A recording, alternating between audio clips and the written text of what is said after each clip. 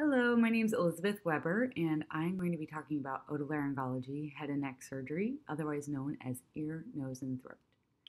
So, as an overview, we'll talk about the scope of practice of otolaryngology. Many people don't know what an E.N.T surgeon does, so we'll spend some time exploring the field. Then I'll talk about what I love about otolaryngology, and we'll talk about the specifics you should know when considering applying to Oto, including the required and suggested electives. Then I'll provide you an overview timeline about the things you should be thinking about during each year of medical school. Then I'll discuss letters of recommendation, who to ask and when to ask. And lastly, we'll discuss how to make yourself competitive, fellowship opportunities, and I'll share some other helpful resources. So, what does an otolaryngologist do? What is E.N.T? Well, we really operate anywhere from the clavicles to the skull base. That whole area is essentially our playing field. And you may have encountered an otolaryngologist before when you had your tonsils removed, maybe, or if you had ear tubes placed. Maybe you broke your nose at one time and got a deviated septum, so you went to an E.N.T to have your breathing evaluated and fixed. Or we also manage recurrent nosebleeds, epistaxis issues, or maybe just a nosebleed that was having trouble being managed by emergency room doctors. We get consulted for those types of issues frequently.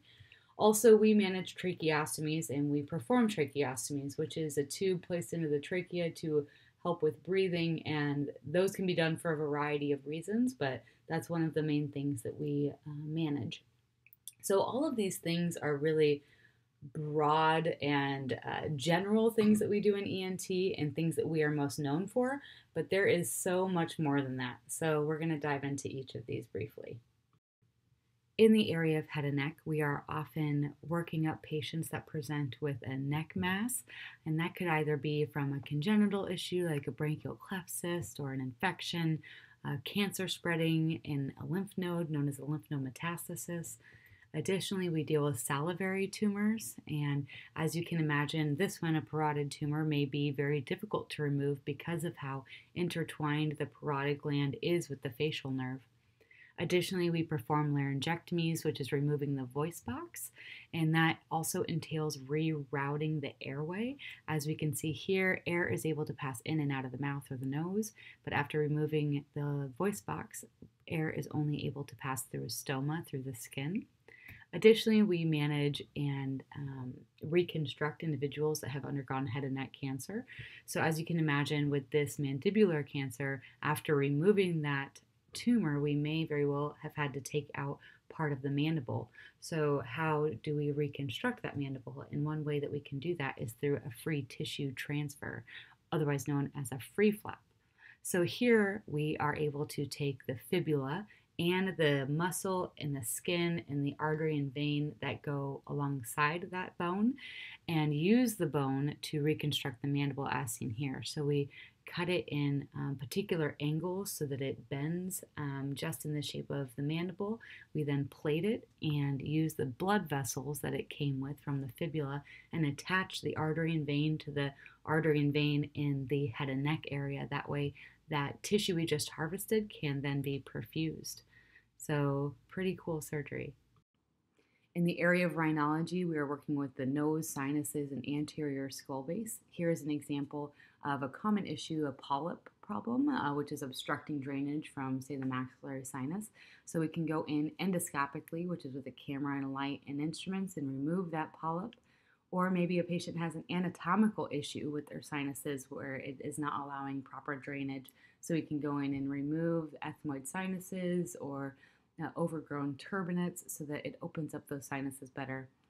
Additionally, we work closely with neurosurgery for issues of the anterior skull base or potentially issues within the sellar region like a pituitary tumor. And as you can see on the image on the left, using the CT scans, we can perform image-guided surgery where the middle of those cursors is actually the point of an instrument, like a suction. And using the preoperative images, we can make sure we know where we are while we're performing these surgeries. In the field of otology or neuro-otology, we are treating issues of the ears or lateral skull base. And as you can imagine, we work closely with audiologists since we are helping patients with problems with their hearing. One of the most impactful procedures that we can do is cochlear implantation, which we can do not only in babies, but maybe in elderly individuals that have hearing issues refractory to their hearing aids. Also, we diagnose and manage patients that present with dizziness issues. That bottom picture is an example of vestibular testing, where we can run some tests to try and figure out what the source of the balance issue is. Also, we perform microtia work, microtia repair, which is a congenital abnormality of the ear. We can repair damaged ossicles from chronic ear disease or trauma. And then again, we work closely with neurosurgery to help resect tumors of the lateral skull base, like this one. Next, in the field of laryngology, this is the management of the voice box. So as you can imagine, we are helping patients that present with voice issues, which, yes, sometimes is just an average patient, and then sometimes it's a professional voice user or a public speaker. And because we are helping to treat the voice, we work very closely with speech language pathologists, which are essentially the physical therapists of the voice. Also, we diagnose and manage issues of swallowing and potentially chronic laryngitis issues, or maybe their voice concerns are because of a vocal fold polyp or nodule, or maybe even a cancer. Those are all things that we would work up in the field of laryngology. Up next is the field of facial plastics, which is ubiquitous throughout our training. We are operating in a very high real estate area. The face and the neck both are areas that are very visible. So we have to learn how to operate in a very aesthetically efficient manner by hiding scars and skin folds and in wrinkles, such as this one. So this is an example of maybe a skin cancer that was on the upper lip, and we can rearrange the tissue to hide their scar in their nasolabial fold. Additionally, we can diagnose and manage facial fractures, cleft lips, and palate repairs. We can perform facial reanimation for, say, a Bell's palsy patient or a stroke patient. Additionally, more on the cosmetic side, we can perform hair transplants. Yes, we do both functional rhinoplasties, but we can also do cosmetic rhinoplasties and facelifts. So the field of facial plastics is very broad. We also perform thyroid and parathyroid surgery for issues such as thyroid cancer or multinodule goiter, hyperparathyroidism. And the key with operating on the thyroid or parathyroids is its relationship with the recurrent laryngeal nerve. And as you might remember, that nerve is what innervates the voice box. And damage to that may cause problems with someone's voice, or it could also be something so severe as issues with airway control. As you can imagine, if your vocal folds aren't moving as they should be, you could have an obstructed airway. A newer area of otolaryngology is sleep surgery, where we are operating on individuals with severe refractory OSA. And the goal of our surgeries are to open up the posterior oropharynx more. So here is an example of a uvulopalatopharyngoplasty. And another possible surgery that we can perform is a maxillomandibular advancement. So both of these surgeries have the goal of providing more posterior pharynx patency. So what initially drew me to otolaryngology was the anatomic complexity. I love a head and neck anatomy. I feel like I could study it for hours, and I really appreciate that in the OR, we have to be very meticulous and deliberate about how and where we operate because of how close we are operating to the cranial nerves, and damage to any of those can cause devastating effects on a patient. Also, I really enjoy the operative breadth. We can go from operating underneath a microscope for ear surgery or voice box surgery to doing some of the biggest procedures in the hospital, which is like that fibular free flap I showed you. Also, I am particularly interested in cancer care, and as opposed to, say, breast surgery, where the general surgeon might go in to do the mastectomy, but then the plastic surgeon does the reconstruction, I really appreciate that in Oto, we can do both. We not only take out the cancer, which is that ablative piece, but then we also do the reconstruction. And we deal with a diverse patient population. Not only are we managing little tiny infants, but we also have patients that require end of life care.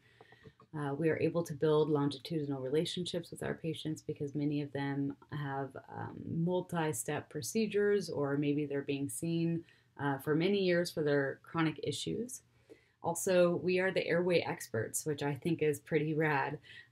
Whenever the anesthesiologists have an issue with an airway, they're not able to intubate a patient, we're the people that they call.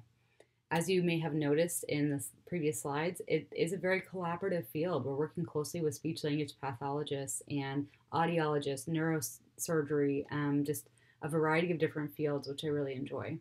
Also, I am particularly interested in global health opportunities, and this is available not only from a mission side of things with regard to cleft lip and maybe ear surgery and thyroid surgery. There's lots of avenues there, but then particularly I'm interested in education, and I feel like that is one gap that needs to be filled is providing education to international providers in the field of otolaryngology. Now let's dive into some of the specifics. I'd say about 90% of residency programs are 5 years long, and they typically require about 3 to 6 months of required research. However, some programs are longer depending on how much of a research time they require. So, for example, the University of Washington has 4 residents per year. 3 of those residents complete 1 year of research, meaning that they are 6 years in total for their residency, and then the other resident has 2 years of research, meaning that they now have 7 years of residency. And I would say on average, there's about 1 to 5 residents per year, with probably about 3 to 4 being the average. And the average salary is about 400,000. You typically make less in academics, which means you're working with a university and helping to train residents versus working in a private practice setting. And then the average week of an otolaryngologist really varies. I'd say it's about 2 to 3 days of clinic time with also 2 to 3 days of OR. It really just depends on how you run your practice. I've seen otolaryngologists have 4 days of clinic, 1 day of OR, and then I've seen some with 4 days of OR and only 1.5 days of clinic or something like that. So it really just depends on how you run your practice. Next, as far as the electives go, the only required elective that the University of Washington has is that you take your otolaryngology sub-I at UW. And that is primarily not only so that you can see how a high volume residency program is ran, but then also so that you can get your letters of recommendation from the faculty there after having worked with them for a month. As far as suggested electives, away rotations are not required. However, I would highly recommend them, particularly if you have a specific program that you're interested in, or that maybe your significant other is also interested in, or if you have a regional preference that doesn't necessarily have any other ties. For example, if you're really interested in moving to New York or to Boston, then I would recommend you do an away there so that you can get to know the faculty, they can get to know you, and that way when your application comes across their desk, they're more likely to offer you an interview. Some home electives that are suggested include surgical ICU. We work closely with neurosurgery and cardiothoracic surgery, as well as plastic surgery can help give you some opportunity to work on your technical skills as well. I apologize, this is somewhat of a busy slide, but it's essentially an overview of medical school. What are the things you should be doing in each year to make yourself the most competitive? So during MS1, MS2 year, really your main thing should be studying hard and getting a competitive Step 1 score. I feel like that's self-explanatory. In between the summer of first year and second year, I really recommend that you get involved with research that is publishable, and no, it does not have to be oto related. Many people get hung up on that, and they just want to see that you are interested in research and that you have been involved in projects that you have helped carried to fruition, and that's really it. So don't worry if it's not oto related. I also did a lot of exploration with specialty preceptorship, so if you have that opportunity at your site, I really recommend that you do that. It's super low stakes, you're not graded, nobody really cares if you are an awesome student or not. Just go and explore and see if you like it. During third year, do well in your clerkships of course. During your elective block, I really recommend that you do something productive as much as you might want to do a vacation. If you can get involved with the otolaryngology faculty at UW, that is really ideal. I personally did an ODO rotation at UW during third year, and it was really low stakes. People didn't care if I got things right or if I was an awesome med student or not. They knew that as a third year, you're just trying to figure things out. Also, during that time, I was able to get involved with some of the faculty at UW and get involved in some research that I was able to get published. And then as a breakdown for the quarters during the summer, obviously work on your research. During the fall is when you want to start planning for any away rotations that you might be interested in. I recommend using Frida, which I'll have the link at the end of this presentation, which is a way that you can look into different residency programs. VSAS, which is, I believe, Visiting Student Application Service, is a way that you can apply for away rotations. And some programs require you to write a personal statement. It doesn't have to be awesome, just has to be something. And then some of them require letters of recommendation. So just begin thinking about who you might like to ask letters from. Then in the wintertime is when you apply for aways. I think the deadline for those are like late February, early March. I'm not sure. You'll have to look into it. And then during the spring, you'll take step 2, CK, and maybe CS. Some people took CS in the spring. Some took it in the late summer. And then you'll do your home ODO sub-I. Then in MS4 year during the summer, you'll likely be on away rotations or doing more sub-Is at home. You'll be finalizing your research and begin your ERAS application, which is Electronic Residency Application Service, I believe, and that's opens in June or July. So you can open that up and start inputting all your stuff so that everything is really good when you go to submit it. And then as far as asking for letters of recommendation, that'll typically be in late July, early August. And then for the fall, you'll submit your ERAS mid-September. Some people do aways in the fall as well. It's not uncommon, but you don't have to. And then as far as when you receive your interview invitations, so like I said, you submit your application in mid-September, but then typically you won't receive any invitations until late October, which is vastly different from like family medicine or internal medicine, where they begin receiving interview invitations like right after their application submitted. So don't stress if you haven't heard by like mid-October, but by the end of October, you should have a few interviews rolling in. And then interviews typically start in late November. They end in late January. We submit our rank list in mid-February, and then match date is in March. In regard to letters of recommendation, you have to submit 3 that are required, and then there's a maximum of 4, one of which has to be from your home department chair, which for the University of Washington, that's Dr. Futran. And I would really recommend that while you are on rotation, whether it's your home rotation or if you're doing an away, that you set up an appointment ahead of time with that chair to sit down, talk about your CV, your aspirations, and allow them to get to know you a little bit.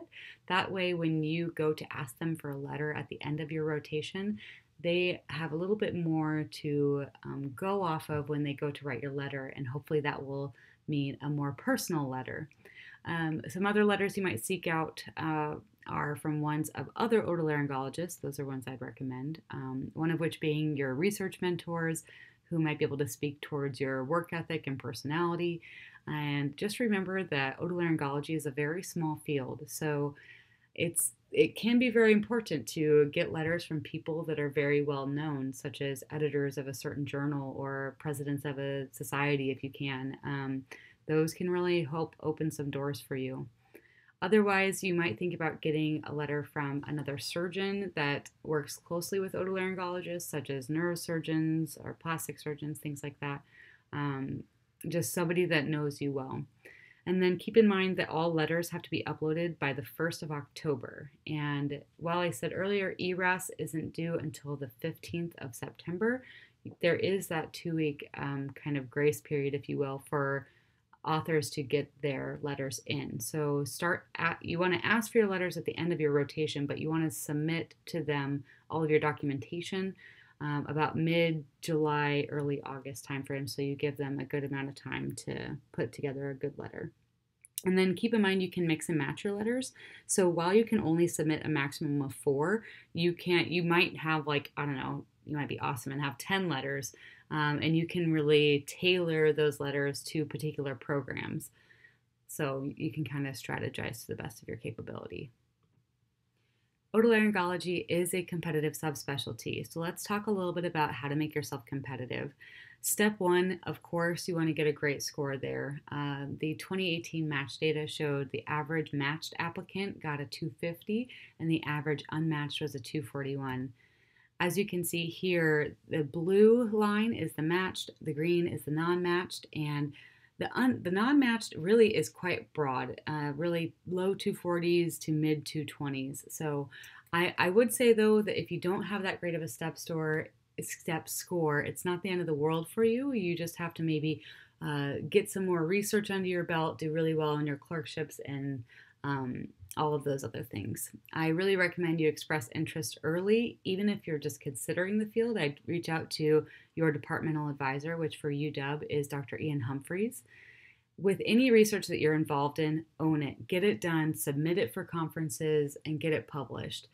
It's really daunting. It's a lot of work, but your mentors will help walk you through the process. They'll hold your hand and just really make sure you get it done. That's the number one thing I could say. The more pubs you have, the better you can make your application.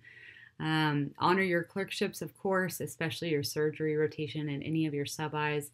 However, if you don't honor your surgery rotation, like I said, it's not the end of the world. You can do other things to boost your application. AOA is the honors of medical school. So if you're able to get that, it really is a gold star. And you are elected for AOA dependent on quite a few factors, one being grades, and then your research that you've done, as well as primarily being your service learning. So how you have impacted your community. And I would really just recommend that everyone maintain their involvement in service learning throughout their medical school. And then maybe you're coming towards third year and you're like, well, I don't know how competitive of an applicant I might be. One thing you might consider is expanding a year. I actually, probably more than half of the applicants I met on the trail had expanded. And that allows you to get a whole bunch of research done, as well as really do some hard decision making about what you want to go into. As far as fellowship opportunities go, this really just dives into each of the different fields that we just talked about. So there's head and neck microvascular recon, rhinology, otology, laryngology. You can do fellowship just in pediatrics, working on like airway reconstruction, those types of things. Then there's facial plastics, sleep, endocrine, and then you could do a fellowship just in research if you're really interested in getting involved in that realm. Some helpful resources that I used throughout med school included HeadMirror, which is actually a beautiful website created by residents for students and residents looking to explore more of otolaryngology. OtoMatch is essentially the student doctor network of otolaryngology. It's where you can get anonymous advice and search through previous years of match data and things of that nature, but just recognize that it is just like student doctor network. So really take or leave any advice that you see on there. AOA puts out a document each year called Pearls of Wisdom, which gives you tips for success on rotations. And there's tons of great info in there, not on just otolaryngology, but in general.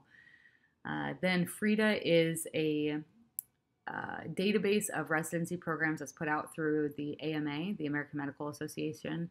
And I believe that it's free. You have to be an AMA member. Oh, I'm not sure.